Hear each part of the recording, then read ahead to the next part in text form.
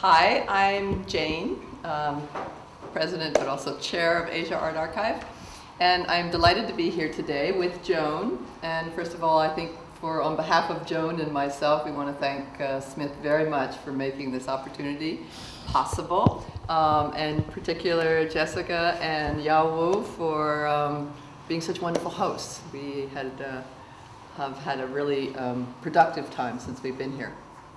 We're going to do this very informally. All of you should feel free to ask questions. What we're going to do, just to give you some sense, is to show slides, show images from Joan's collection of slides that she made in China from about the late 1970s through the mid to a little late 1990s, the ones that we've selected here. Just so that you know, Joan has given Asia Art Archive the great privilege and opportunity to digitize a portion of her slides. She has hundreds of thousands of slides. But we selected, as Asia Art Archive, focusing on contemporary art or recent art from Asia, we've selected out 16,500 slides relating to art made in China, as well as other parts of Asia, focusing on the period from about in the 1970s to the period we're talking about here, to the mid-1990s. So we're going to focus today on Joan's view of China through art and through artists, and her travels through China to research and study art at that time. But I want to start with a quote, and this is a quote by Joan. As you see on the screen, we called this, or entitled this talk, a simple documenting exercise. And that's in fact a quote from Joan that I'm going to read right now. It related to her bio, or to the introduction to her bio. And I'm only reading a selection. She says, "What had begun as a simple documenting exercise of people and landscape became a quest to reveal the full-blown culture, humanity, and range of forms and patterns in nature. If asked what kind of photographer I am, I always think of myself as a photographer of mountain mists. However, I do so much like to take pictures of people. I strive to have them reveal their inner quality and natural being."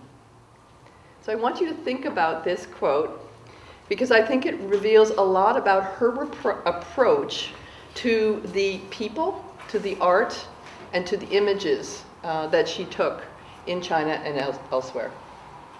So for the first image, we're going to do a little chronological, in some ways, walk through her experiences in China.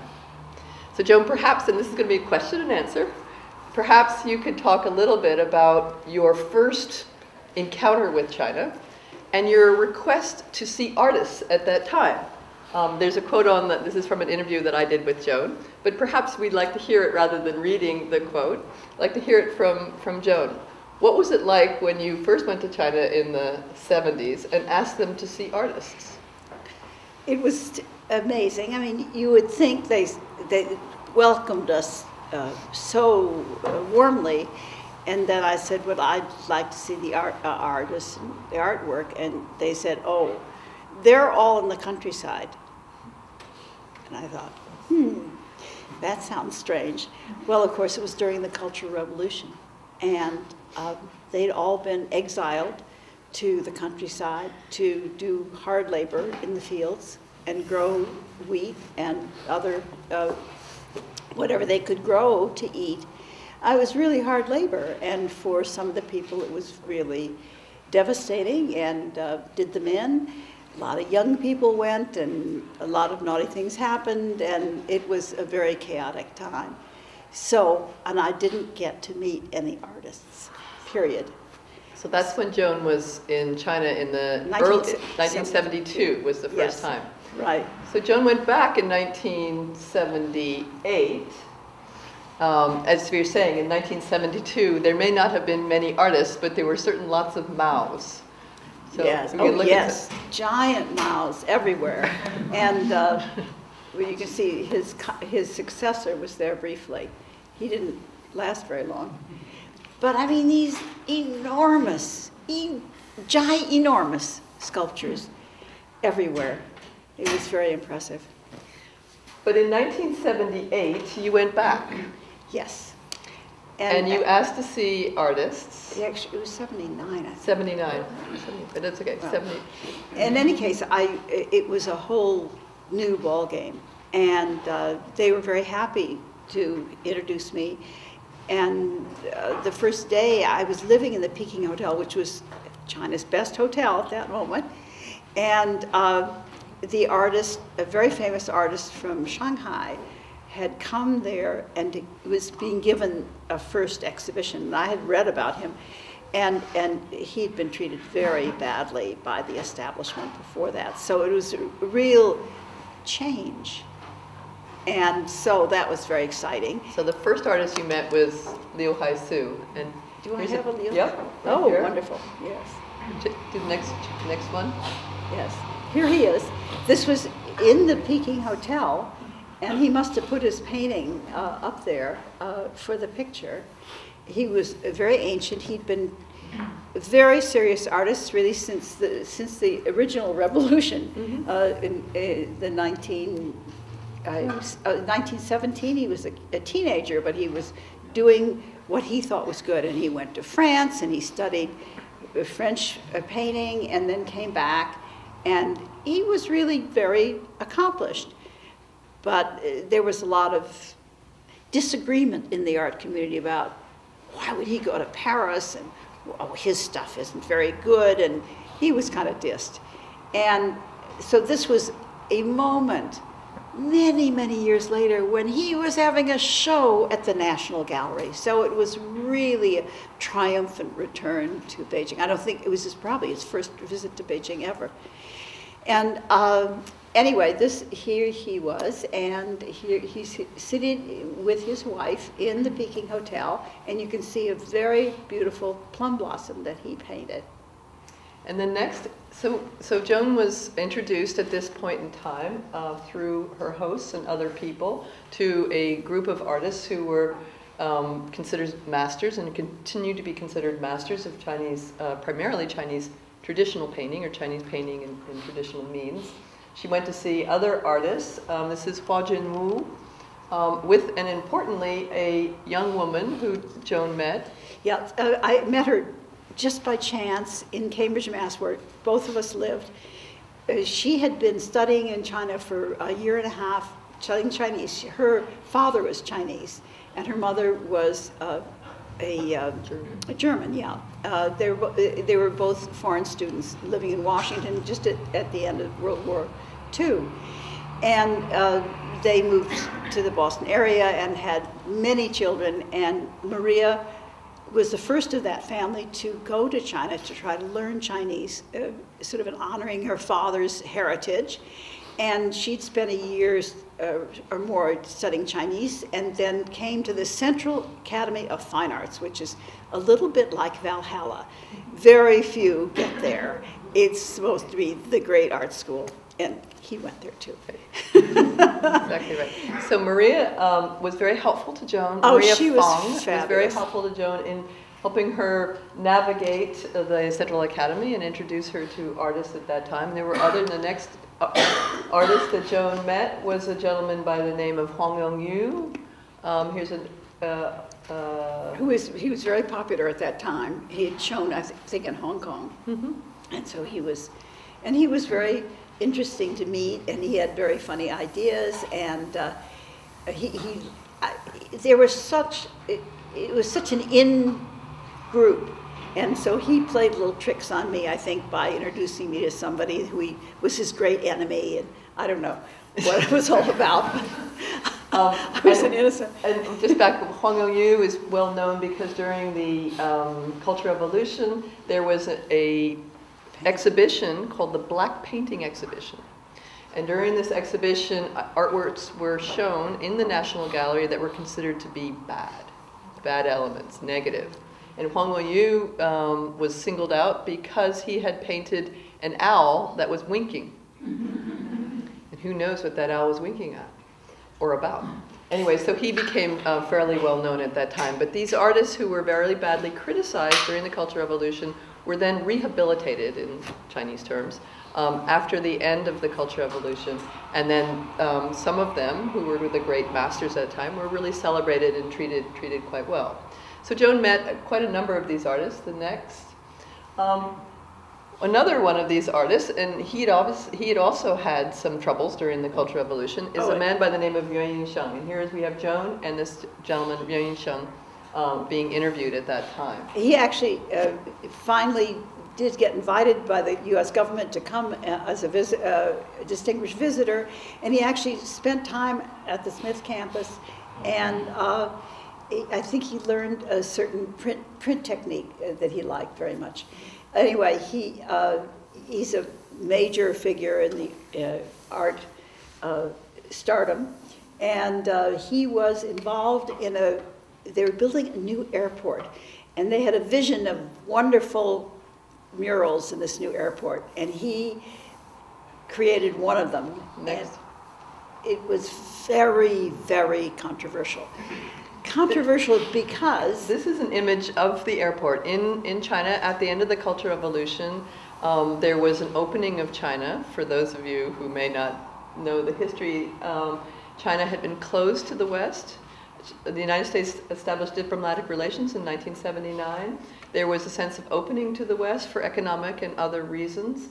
And therefore the airport became important because that's where you would welcome your visiting foreigners, foreign travelers, business travelers, diplomats. So a number of artists were asked to decorate, and Yuan's was the biggest because it's on 2 walls. And he was celebrating, one of the politically correct subjects you could have was to celebrate the national minority people. Of course, China has, I think, 55 different national minorities, so it's a lot. He went to Sichuanbana, which is it's really in Thailand or Burma borders.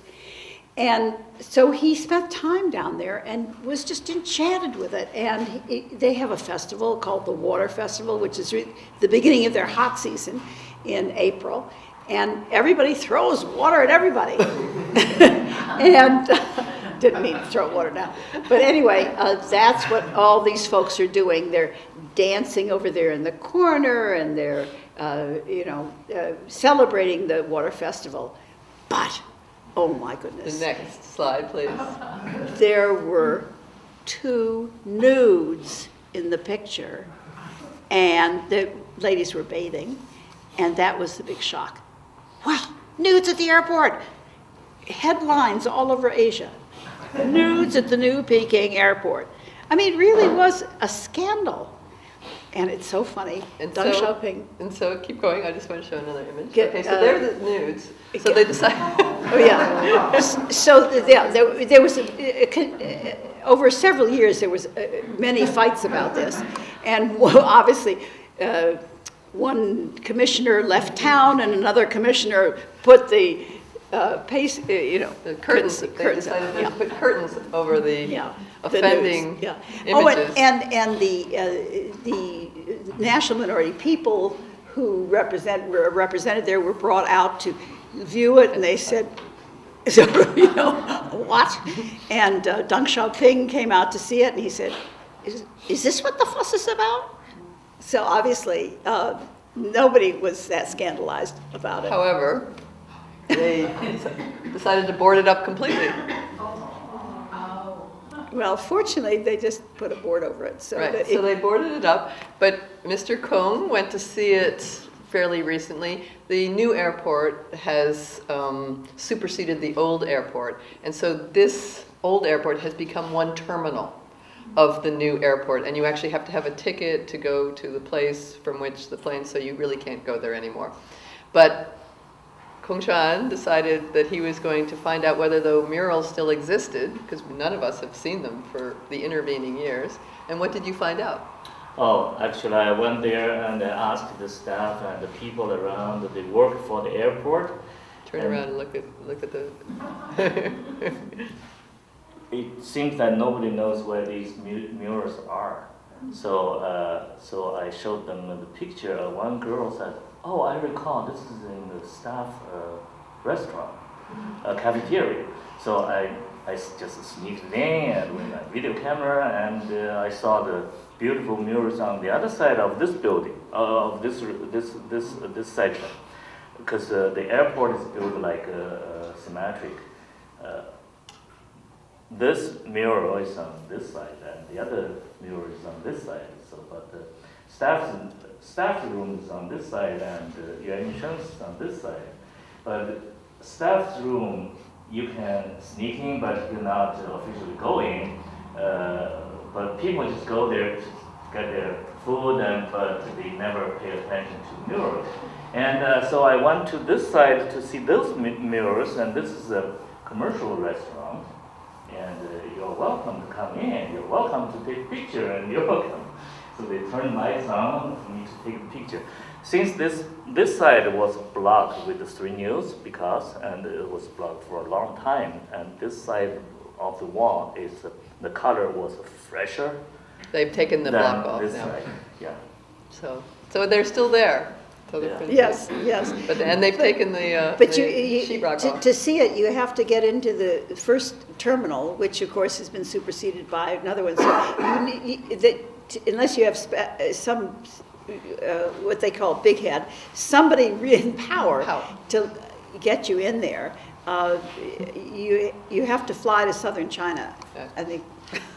Anyway, so Joan, in addition, I just wanted to, because we're at Smith and it's very important as 2 women art historians here, to recognize that we're women working on the mural project as well. Here's a woman named Chen Zhenghuan. This is her sketch. They did these very detailed sketches of the murals before they were completed, and then the next image shows the mural in place that she was responsible for, with her husband's name, Mr. Li Huaji. He didn't work on it, but he took all the credit. So, and actually, in many ways, I've asked other Chinese people whether they know this Madame Trent, and they say no. But then I mention the husband's name, and they go, "Oh yeah, oh yeah." Anyway, next, this is just a detail of her work. Now, in addition to the sort of older generation artists that Joan was introduced to, and who were great masters, and it was a great privilege for Joan and for all of us to see this material, she was also introduced to younger generation of artists at that time through various colleagues. And here's 2 pictures of the same artist, or 2 images. His name is Cho Shu, and he was from Shanghai. Yes, and there's at least 1 or 2 of his paintings in the museum, and he and his family, that's he and his wife and their child, and because her parents, and they all lived in a room about half the size of this room, and it was one of these beautiful old Shanghai houses with a beautiful staircase, and there were many, I don't know how many people, how many families there were living in that building. But I thought, and here he was painting away. I mean, it was phenomenal. There was no complaint. There was just, that's what he did. Mm-hmm. And he, fortunately, I can say, has been recognized. I mean, he's definitely out of the system. He didn't go to the right school. Didn't go to Smith College. So if you don't go to the right school, you don't have the right connections, and you don't get shown, and so on. But somehow he has been recognized, and he really has. He's now in the Shanghai Museum. I mean, next, so here's just another image of his, and happily at Smith College, Joan has donated quite a number of works of his to Smith College, and we can show those a little bit later. Here's another younger generation artist named Wang Keping. In fact, Joan took this picture. This is me on the right-hand side in 1980. Joan took this picture when we went to visit his studio. Maybe you can talk a little bit about him. Well, he was classic tease and very sort of aggressive about his maleness. And anyway, we had a lot of laughs. We did have a lot of laughs. Here he is. Here we are. Joan's taking this picture. Wang Keping is a very well recognized artist. He lives in Paris now. He primarily does sculpture. He was one of the founding members of a group called the Stars, one of the first independent art groups in China after the end of the Cultural Revolution. Similarly, Mr. Cho, who had been, we saw earlier, was part of a group called the Grass Group. So Wang Keping was a rebel at that time and quite a flirt. And in fact, the next slide, he did this for us. He hopped into the bed right next to the desk and rolled up his pants and rolled down his shirt and took a picture of us. Took a picture for us, perhaps hoping that we would join him, but we didn't. Next. He married a French woman, I'm so happy to say, because he had to get out of China because he was just tempting them every day in a new way to arrest him. And fortunately, by marrying a foreigner and leaving that veil of tears, he saved himself. Now, there are other independent art groups that blossomed, that developed during this time. Here's one group called the Contemporaries. And there's an artist who migrated to the United States fairly early on, who's the second from the right. His name is Zhang Hongtu. And he had an exhibition at the Queens Museum. He lives in Queens now, and he's a wonderful, wonderful man, and has gone on to great success, as well as the gentleman on the far left is a man by the name of Zhang Hongnian. And he also migrated to the United States, lives in the Catskills now, and also has gone on to great success as a realist painter, portraits and history paintings. Yeah. A very grand manner kind of scenes. Yeah. These people were so talented. They had so much to, I figured you go to China, there are no artists. We can't show you any artists. 5,000 years of culture, there's no artists. Come on. couldn't be so. And of course, there definitely were. Yeah. So this was another group that came together and was exhibited in the Meishuguan, in the National Gallery during this period of time, in the 1980, 81, 79, 80, 81. It's a moment of unusual openness. Next. But one of the other things that's very exciting about the materials, and these are just selections from the 16,000 slides that Joan, that we digitized, was that Joan went to many art academies all over China and was able and given access, because she became friends with many of the students, to their life. And one of the things that you don't see, and again I want to really emphasize this, is Joan had a very unusual opportunity. But more than the very unusual opportunity of being in China at a very special moment in time, she was incredibly energetic, as you can see, loved art, was interested in contemporary art, was an art historian, had worked in a slide library, which we think is marvelous, right?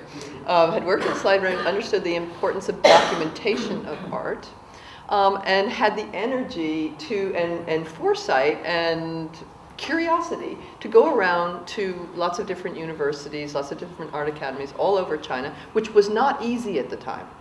The trains were incredibly slow. They were incredibly modest in their accommodations. And you needed special permission. And you needed special permission. And because she had been invited, her husband and she had been invited by the municipality of Beijing, she had those permissions. I, as a student, I was there at that same time, would not have had that same access.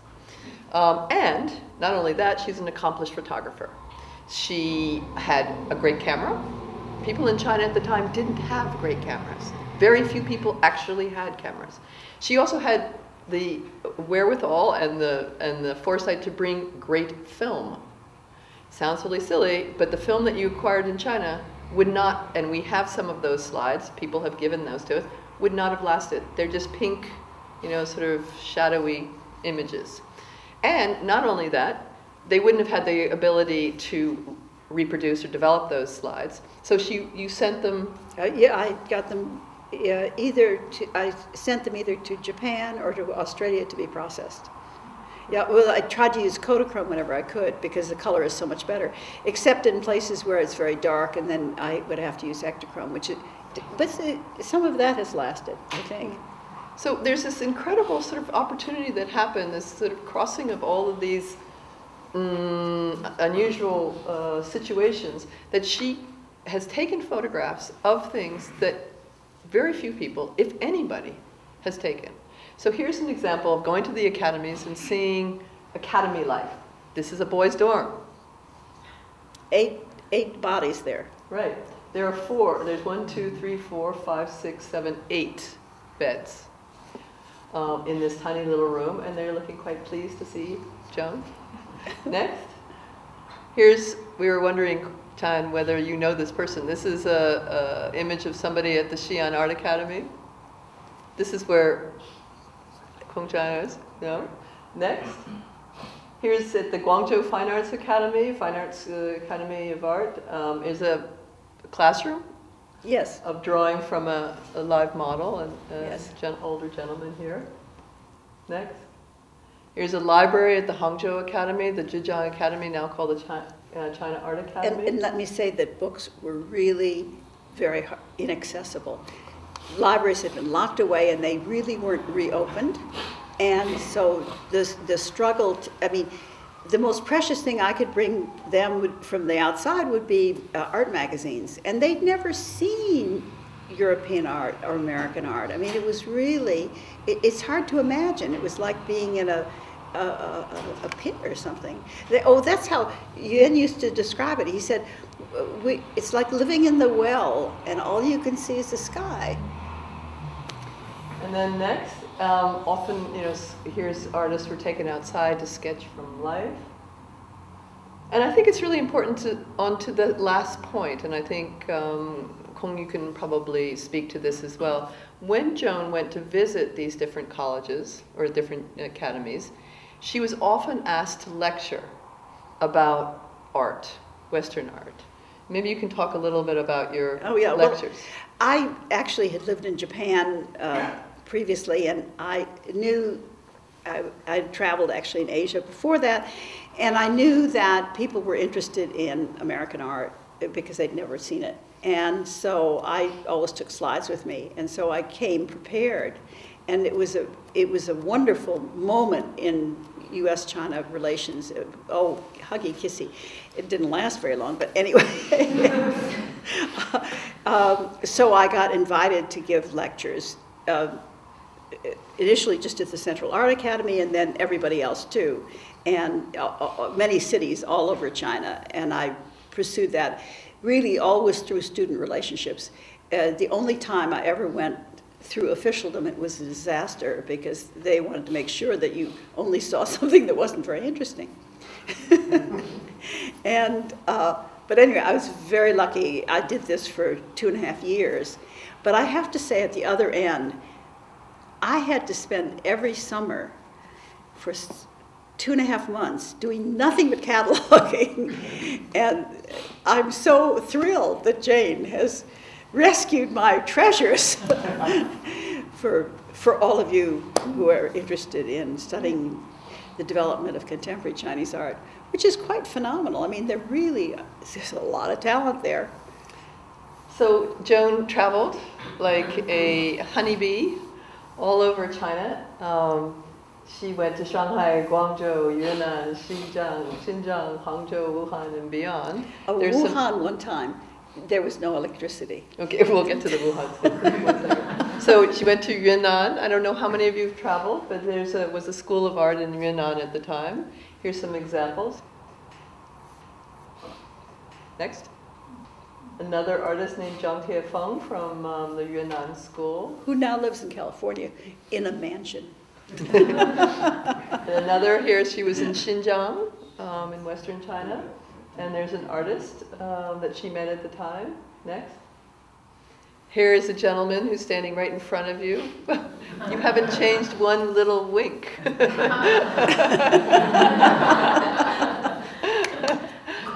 This was in Xi'an. And Joan went there to the academy, and then maybe you could talk a little bit, Chang'an, about how you met her and what the exhibition was. Oh, okay. So I was a language student at that time, and a husband of our English teacher, who was a photographer, his name was Gary Chapman. I think that photographers and photographers from North America can be easily connected. So Gary told me that there's a photographer, but also an art historian from Beijing. She's American, and she's coming to visit China.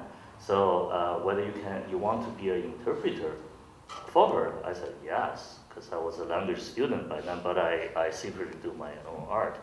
And we actually plan to make an exhibition which is called the First Modern Art Exhibition in Xi'an, with a group of young artists from the Art Academy of Xi'an and some other people who are just amateur artists.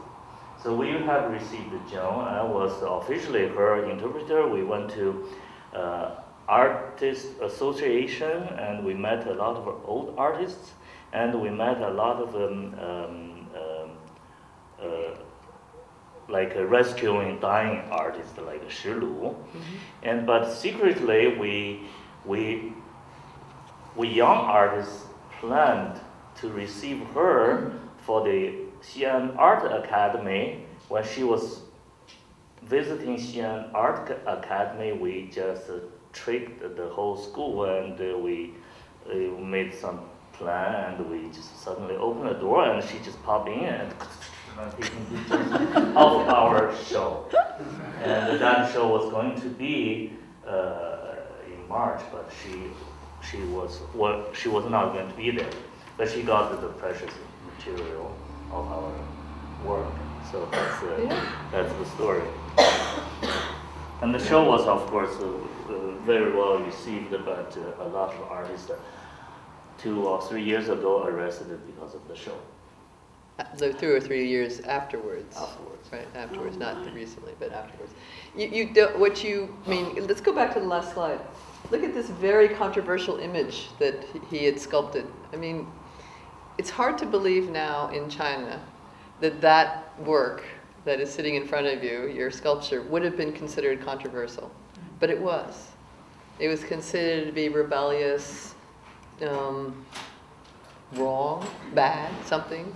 Anyway, amoral, bourgeois, spiritually polluted, things like that. Right. Obviously, lots has changed in China. Next, so here's an artist from the Hangzhou Academy named Gu Wenda. Again, Joan has donated a work by Gu Wenda, who lives in the United States now. And there's, a lot of the artists did move to the United States in the late 80s and early 90s. Next. Yeah, but most of them went back. Well, yes. Here's Kong Chang'an, a very important gentleman. He lives in Vancouver with his wife, who was a teacher at that time, and this is her work. You never hear about her again. Her name is Chen Aikang, but she was the head of a studio at the Hangzhou Academy, the Zhejiang Academy, and then later now called the China Art Academy. And many of her students have gone on to great fame in the West and in China. People like Wang Guangyi and Zhang Pei Li and Geng Jianyi and Wu Shandran, artists like that, all worked with her as well as with other teachers at the Zhejiang Academy. And he's really been a kind of ambassador That's right. from Canada, which is politically much safer. And he really has organized many very impressive kind of conferences. He was at that time the head of the oil painting department of the Zhejiang Academy, as well as the head of the international relations department, what you might have called international communications. And after Tiananmen, he left China and moved to Canada. Next. I wanted to insert this. Again, it's a woman artist who worked in a studio called the Varbanov Studio. It's a very long story, but a very interesting story. A Bulgarian who came to China, married to a Chinese-French woman, and he started an academy or an institute of tapestry art at the Hangzhou Academy, and it was also very, very influential among certain people. Her name is Zhu Wei. Next. Here's some artwork by an artist who's very well known now, Liu Wei from Beijing. Next. Another artist who's very well known named Gu Dexin, an early work of his work. Next. And here we are in Wuhan. This is an artist named Fu Zhongwang and his sculpture, which is a wonderful dragon, snake, probably a dragon. And the last image, not of this show, was the artist and his colleagues saying hello to Joan. And this is where you had the electricity problem, I think. Yeah, yes, yes. I came to give a slide lecture, and the electricity for the city was out. So there was no slide lecture. Anyway, again, a lot of these artists and a lot of these people have gone on to very celebrated careers. On the right is a guy named Liu Peng, Pi Daojian, Huang Zhuan, as well as the artist himself and a number of colleagues from that area. Yeah, and the thing that I found so unbelievably amazing was there was so much talent there in all these places that you would never know, and they were things were so remote in those areas because people didn't travel. You couldn't get permission, you couldn't pay the fare, you know, and it was just, I mean, to go and see the wealth of talent in Wuhan, it just blew my mind. Loved it.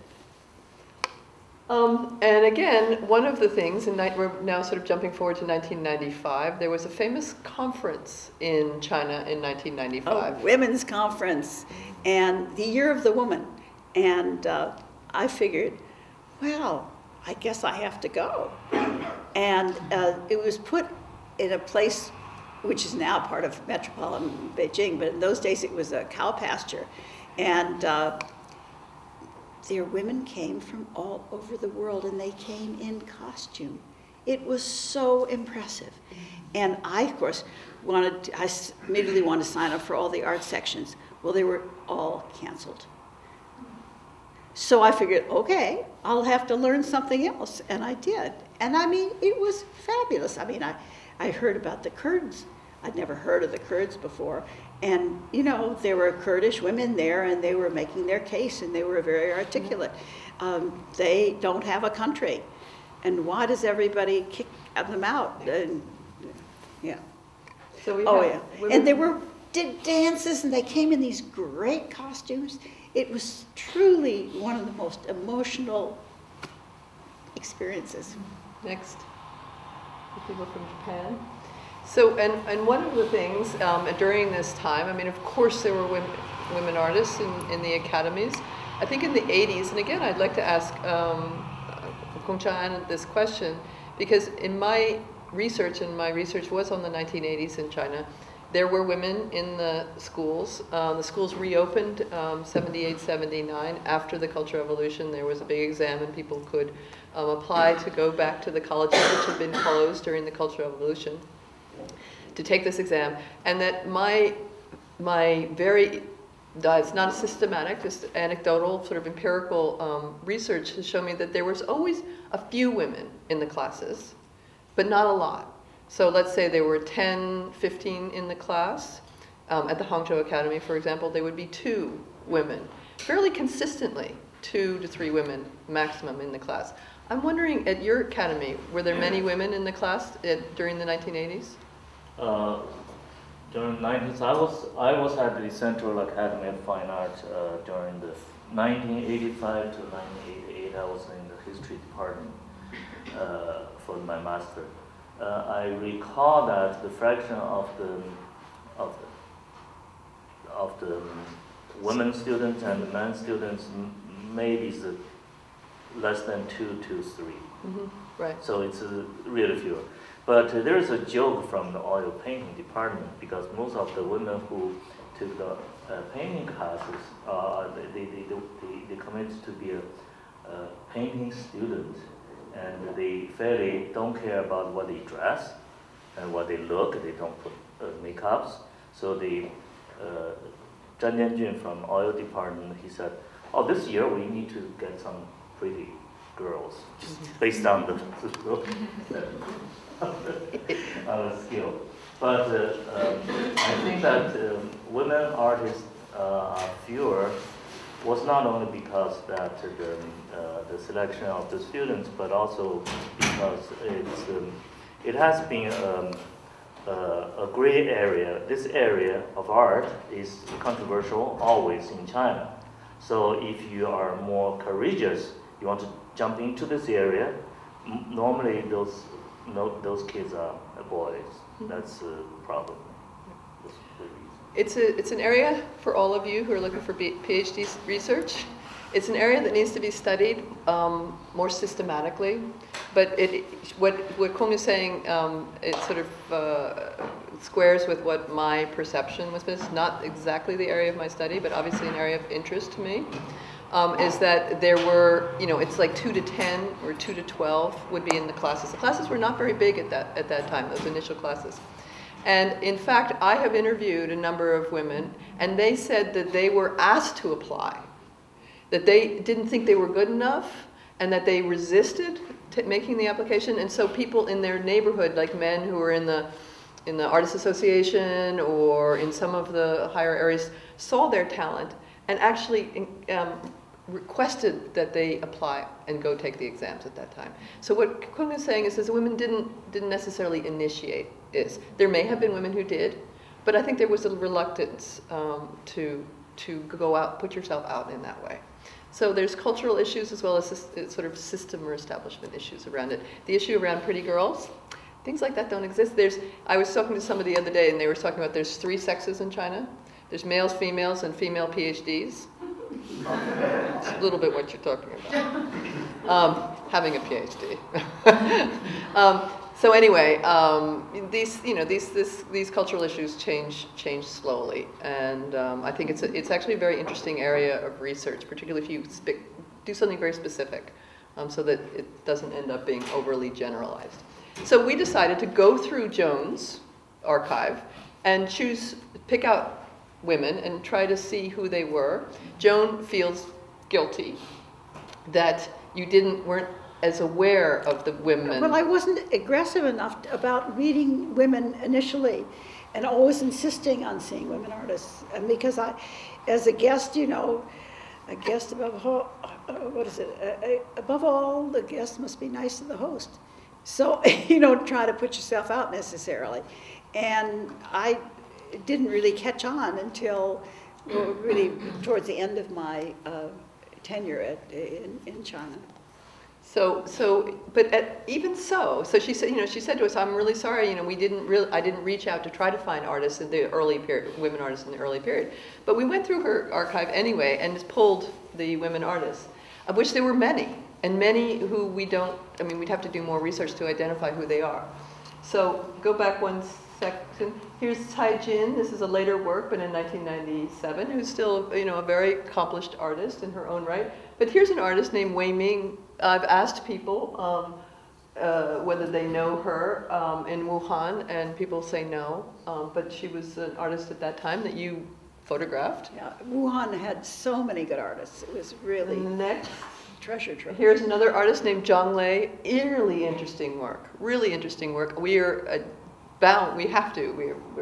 committed to finding out who she is. She still exists, but she doesn't seem to practice that much anymore. Lin Tianmiao, on the other hand, is someone who's very well known. She's shown in New York. She's shown in New York. She has a gallery in New York, Gallery Lalong. Does fascinating work. And it's very female. Yeah, but she will say it's not. Hu Bing, another artist, moved to the United States. Again, we don't see much of her work. I bumped into it once at the Brooklyn Museum about 10 years ago. I was really blown away. Didn't know it was a Chinese artist, didn't know it was a woman artist. Really fascinating work that she did with broken glass. Next.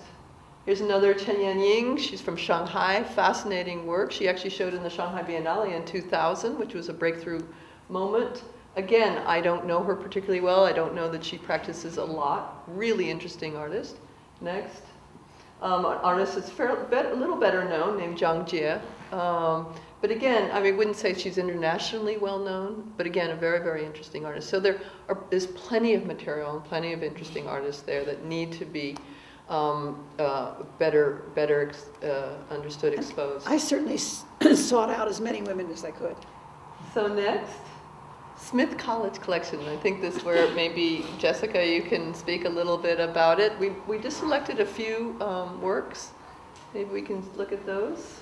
So, we'll just say that Joan and Jerry formed a collection. It's both a very fine collection of Chinese art of this period, but also represents these associations and friendships. A lot of them are gifts and have very personal stories attached to them. And in about 10 years ago, I think, you made a gift of the core of the collection to the Smith College Museum of Art, and it's been exhibited in its entirety and then is used very, very actively. Particularly Professor Su-Jane Wu has taught from it, regularly is teaching from it this semester, and it's it really, frankly, distinguishes the Smith Museum. We've become quite known for having material from a moment in more recent Chinese art history that is not well represented in Western collections, and so it really has distinguished our efforts to build a program around Asian art. And, I don't know if you want to say. Maybe you could talk a little bit about how you Johan Su was a very old man when I met him. Must have been in his 80s. He had been a young talent in Shanghai just just after the revolution in the early 20th century, so that, let's say, the second decade of the 20th century. And he was from Shanghai, so he had access to some very sophisticated artists, and he also went to France. But he never felt that he was, oh, I know, he was he loved to talk, and he used to say things that you shouldn't say. And so he was often in trouble. And I just happened to arrive in Beijing at the moment that he was having his first exhibition. He was a very old man, you can see, at the National Gallery. He'd arrived, he'd been recognized. It was really such a sentimental and wonderful moment. And one of the people who, he was a contemporary of his, it was always a battle between the two of them. I guess they personally didn't like each other. And the widow of the other artist. Xu Beihong. Yeah, Xu Beihong, yeah. Widow. Picketed the National Gallery in Beijing with signs. Right? Can you imagine? It was so wild. Next. Yeah. Here's some work by Chota Xu that's in the collection. Another work by Chota Xu. Here's work by Kung Boji. This is downstairs right now, on view in your. And every art student always wanted to go to Dunhuang. These are some Buddhist caves in Western China, really in the desert, and they have preserved some really wonderful paintings. So that was like going, if you were Catholic, going to Rome. Everybody wanted to go to Dunhuang and copy the paintings, and he was very inspired by it. And it almost seems so funny to see his work in Shanghai, which is such a kind of godless city like we have, and this very beautiful, delicate, spiritual, you might call it. Anyway, he actually moved here with his family to this country, but I haven't followed him recently, so I think it's very hard for Shanghai people to be any place but Shanghai. There's another artist named Ma Desheng, who is part of the STARS group. Yeah, he's in Paris. He lives in Paris now. It's a lovely, lovely photograph by a woman named Lois Connor. Maybe you can talk a little bit. Yeah, Lois and I met each other in Beijing, and she is a phenomenal photographer. She goes with a big 4x5 camera and traipses ups and down mountains. She's a very determined and brilliant lady, does wonderful work, and I'm thrilled that we have something here. Anyway, so we can close here, but that's a sort of snapshot of some of the images that we as Asia Art Archive have been privileged with the opportunity to digitize all of these, and they're available now on site at Asia Art Archive in Hong Kong for all of you who go to Hong Kong, and that we're going to make them accessible on site in New York as well. But we're very pleased to announce that we have provided a copy of the digitized slides to Smith, and that we're working with you all to figure out how they will be made accessible here as well. But we think it's on, Joan requested that, and we are delighted to share that material with Smith College and Smith's friends. Anyway, thank you very much, and if you have questions, please. I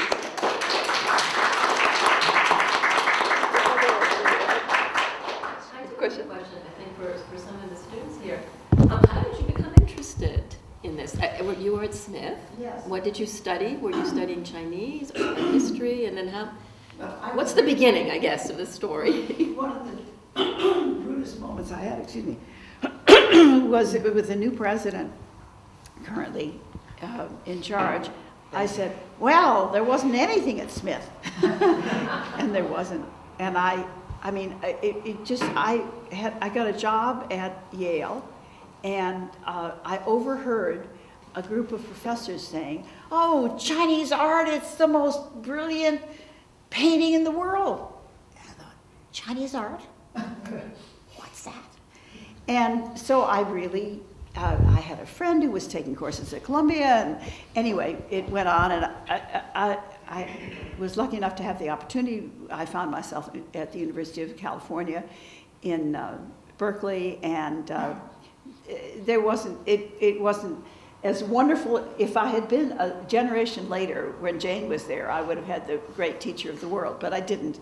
But it was the beginning, and you know, you have to find your way, and there are wonderful books and wonderful ways, and I was just very interested, and I knew that there had to be a lot of talent there, and there certainly was, and it was fabulous, and I was lucky enough to waylay brilliant students like Jane, who had wonderful language. My Chinese, I'm fine in a taxi. They always ask me how old I am. I always say I'm 100. And they say, no, how old are you? And I say I'm 100. They don't get the joke. But it stops the conversation. Well, anyway, it's been a treat to come here and to see all of you, and to share this, and I'm so grateful to Jane for digitizing. Oh my God. Well, thank both Joan and Jen very much, and thank everybody for coming. And last but not least, I want to thank the Global Studies Center for organizing this event for us, and particularly Rebecca, Jenny, and Sarah for putting this together for a good partnership. Thank you.